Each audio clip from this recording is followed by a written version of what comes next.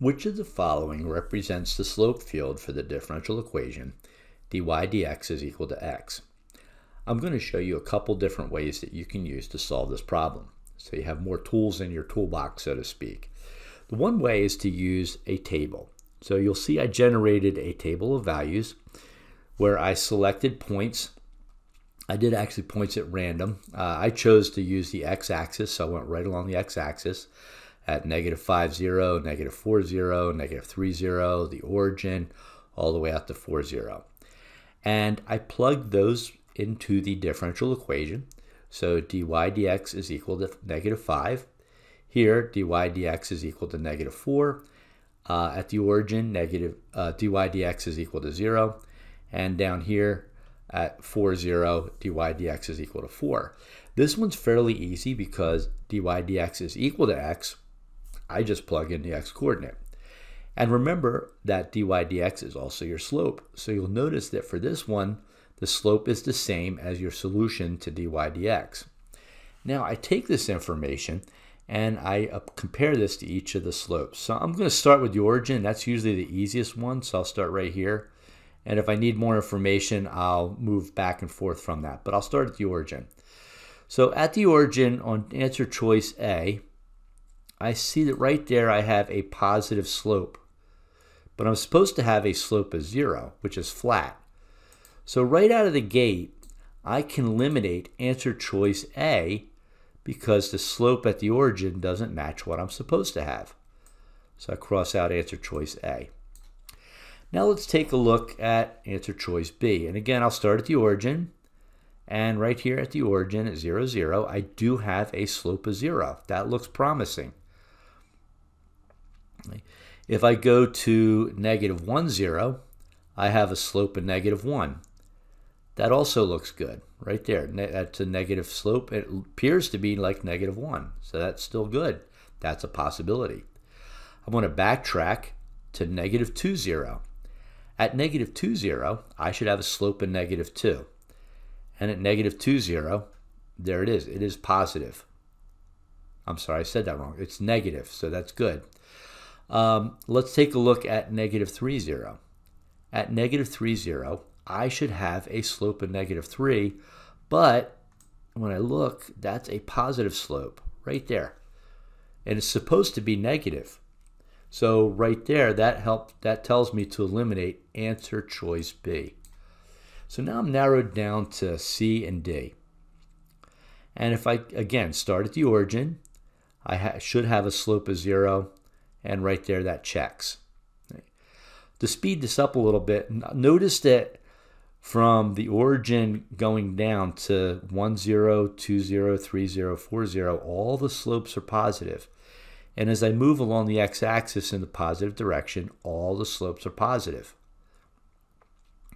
And not only that, but the slopes get steeper as I move to the larger numbers. So I start with a slope of 1, which is about a 45-degree angle, on out to a slope of 4, which is pretty steep, 4 over 1. So it also seems to match that way.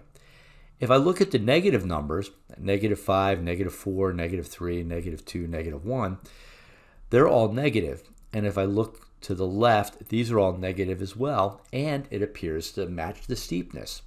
So -1 is not as steep as -3, which is not as steep as -4, but they are all negative. So C could be a possibility. If I apply the same logic and analyze graph D, at the origin, I do have a slope of 0. At 1, 0, I do have a positive slope. At 2, 0, I have a positive slope. At 3, 0, I have a positive slope, and so on. So these are all positive slopes. And if I look at my values at -1, 0, I have a -1. That appears to be a slope of -1. At -2, 0, that has a slope of -2. And continuing on the x-axis, everything going along the negative x-axis does appear to have a negative slope. So we've narrowed this down to two possibilities, C or D. To narrow it down even further to one of those two, I'm going to create a second table. This time, the second table is going to use the points negative 5, 1, negative 4, 1, negative 3, 1, and so on till I get to 4, 1. So I'm just going to move up to the line y equals 1 and analyze the slopes at each of this point. Let's start at the origin. Okay, so right here. Again, I still have a slope of 0. And for slope C, that checks. Okay, right here, 1, 0. I said that wrong. 0, 0, 1. I do have a slope of 0. When I go to answer choice D and I look at the point 1, 0, that's not a 0 slope. That's a slope of negative, probably a negative 1, but it doesn't match. Okay? I should have a flat line there because it's a slope of 0.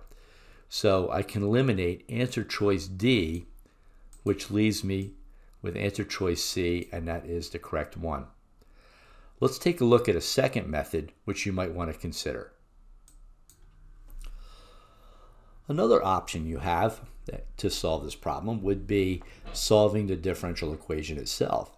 So we have dy dx is equal to x.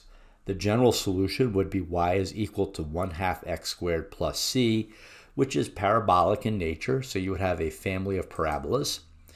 And let's say c is equal to 0, I would have a parabola looking something like this.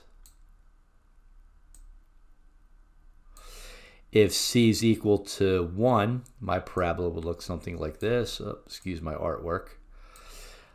If c is equal to negative 2, my parabola would look something like this, down here at negative 2.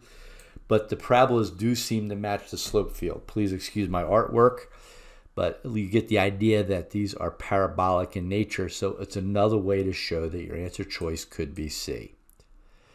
And some people could just use deduction, where you take your prior knowledge of slopes and match it up with the differential equation, and you can also find a solution that way. So you have some tools in your arsenal to help you solve equations where you have to find a slope field by matching it to the differential equation.